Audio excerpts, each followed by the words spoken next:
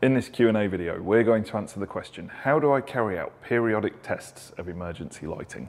Just before we explain the answer to this question, please be aware that this video is one of a series that we've made on the subject of emergency lighting in association with Robus. They can be viewed individually, or you can click the link in the description below to view them as part of a free online training package to help you with your CPD, and you'll receive a certificate to prove you've completed the course. Periodic inspection and testing of emergency lighting is one of those areas that contains a lot of received wisdom, with various aspects of it changing over the years. For example, there's a persistent idea that every 6 months the emergency lighting should be tested for half an hour or an hour to make sure that it's still working. Like all the best misunderstandings, there is a grain of truth to it. An older edition of BS 5266 from the last millennium, that makes you feel old, doesn't it, did contain this direction, but it was superseded by later editions of this standard. The Electrician's Guide to Emergency Lighting actually calls attention to this and explains clearly why it's no longer required in Chapter 6 on operation and maintenance. It states really clearly, there is no requirement in BS 5266 for a 6-monthly 30-minute test. This will only reduce the life of batteries and certain types of lamps. So it's not required and could actually reduce the longevity of the installed fittings. So just what is required then? Well, this chapter of the guide contains lots of helpful information. It's important to remember that there's two aspects to this process: inspection and testing. It's a fairly common characteristic of electricians to go piling into the testing process and assign inspection to a position of secondary importance, or even ignore it completely. But inspection is every bit as important as testing, and this is confirmed for us further along in Chapter 6. Subheading 6.9.1 states that there should be a daily visual operational check. Of what exactly? It states, visual inspection of central control power supply indicators to check that the system is in an operational and ready condition. This does not require any testing and may be a duty of security patrols, etc. Notice that no testing is involved with this stage. It's purely inspection, and it should be done every day. Now, the wording of this guidance is really interesting as well. Notice that it's only required for centrally controlled emergency lighting systems, not standalone fittings. Why is this? Well, it's one of those risk versus reality situations. In a large building, there could be hundreds of emergency lights spread across large areas. To go around and check that the little status indicator lamp on them is working every day would be like painting the Forth Bridge. By the time you were finished, it'd be time to start again. Paying someone full-time to do this would not be cost-effective, and compared with the chances of one failing, not a massive reduction in risk. There is some further direction, though, where it states, all members of staff should be encouraged to report any damage they notice at any time. So a well-trained staff member working in the same area regularly, who understands the value of emergency lighting, will probably be in the best position to notice if a status LED has stopped working or if a fitting is damaged, even if they're not on the maintenance team. The value of inspection in action there. But of course, that's not to minimise the value of testing as well. In fact, there is a monthly test required for emergency lighting, and we find it under subheading 6.9.2, monthly installation functional check. It starts out with this intriguing statement. If automatic testing is incorporated, the results of these automated tests must be recorded and reviewed and retained for any future inspection. Some emergency light fittings and systems come with an automatic self-test system. This is a really clever process. The details vary from manufacturer to manufacturer, so let's illustrate using this simple 3-watt bulkhead from Robus. When it's first powered up, it charges itself up for 24 hours, and then it will perform a 3-hour self-test to check that it can maintain its light output for that period of time. Then it will go back into its normal operating mode and charge itself up. After 1 month, it will perform a short self-test similar to the one that we're about to describe for manual testing. It does this by switching internally to battery power for 15 seconds. If the LEDs don't work for some reason, it can tell this by monitoring and measuring the circuitry inside itself. So that's great. But what if you, as the inspector and tester, don't happen to be watching it during those 15 seconds? After all, you might have 100 of them to watch at the same time. Well, the light will communicate that all is well by flashing a yellow LED, specifically following the pattern of on for 4 seconds and then off for 1 second. It does this for 5 days and then reverts back to the usual comforting green glow of an LED. This 5 days will give you plenty of time to go around and check all the fittings in a building. If one of the lights detects a fault with itself, it will flash the yellow LED very quickly, on for 0.5 seconds and off for 0.5 seconds, so you know to investigate further. The self-test will also do the longer periodic test that we'll discuss in a second. And if you do happen to miss the flashing yellow LED in those 5 days, you can always press the test button on an individual fitting to check that it's in working order. However, it may be that we just have standard manual test fittings. In that case, the guide continues. For manual systems, the following checks shall be carried out. A.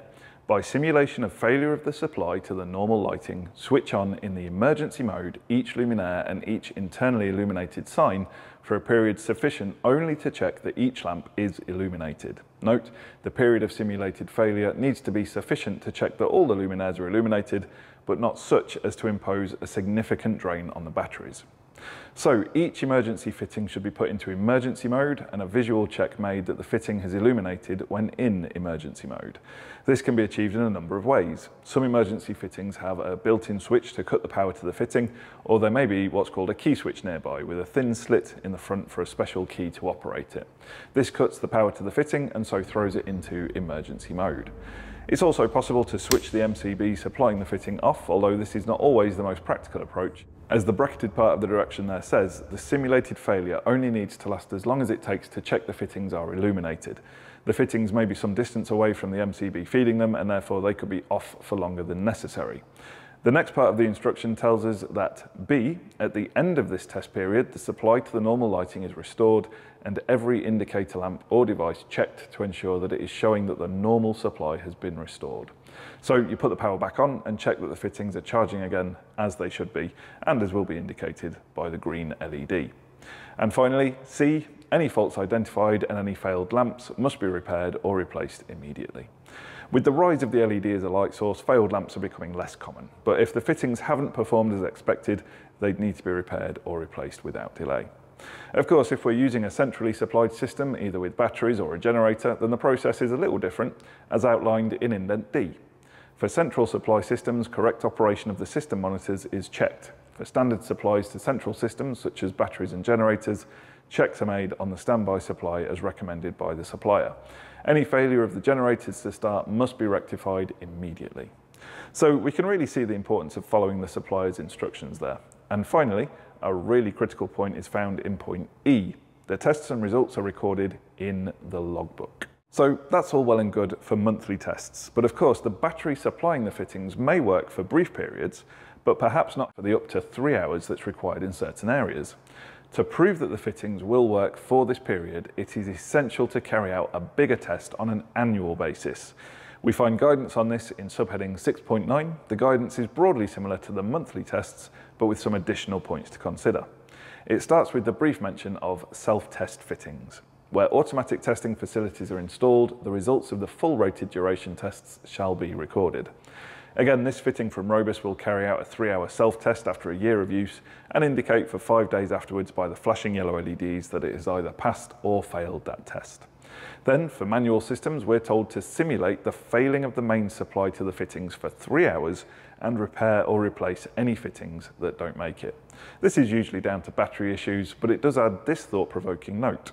This full duration test must be carried out when it's convenient and safe to do so, for example, over the weekend, as after the test the emergency lighting will not be available until it has recharged. That makes sense. If you did this first thing on a Monday and got it all powered back up for lunchtime and then there was a power cut, the batteries feeding the emergency fittings may not have sufficiently recharged to do another 3 hours, should there then be a genuine emergency and a need for them to come on. Then the direction after this point is broadly the same as the monthly test. Power the lights back up and make sure they're working and recharging as they should be. Central supply systems should have the system monitors checked, the importance of following manufacturer's instructions for checks on batteries and generators during and after the test run, and complying with the requirements of ISO 8528-12 for generating sets. This international standard covers reciprocating internal combustion engine driven alternating current generating sets, and Part 12 specifically covers emergency power supply to safety services. A discussion of this is outside the scope of this document, but the IET guide does point out that it would be wise to have the annual service of a generator just before this annual emergency lighting inspection and test, which makes sense, as then the generator will be working at its best for the test. The logbook would then be filled out as previously, but then there's an additional step in indent G. A certificate is supplied to the person ordering the work and/or responsible for the safety systems of the premises when the inspection and testing are carried out by an outside body.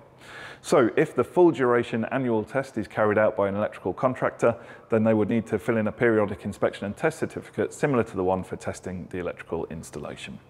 So there we go, that's how we test emergency lighting systems. For more information on Robus products, check out this video right here, or click the link in the description below to complete our free training package on emergency lighting to help you with your CPD, and you'll receive a certificate as well. For further information on emergency lighting from Robus, check out their latest catalogue or get in touch with them via email on info@robus.com. All that remains in this video is to say thank you very much for watching.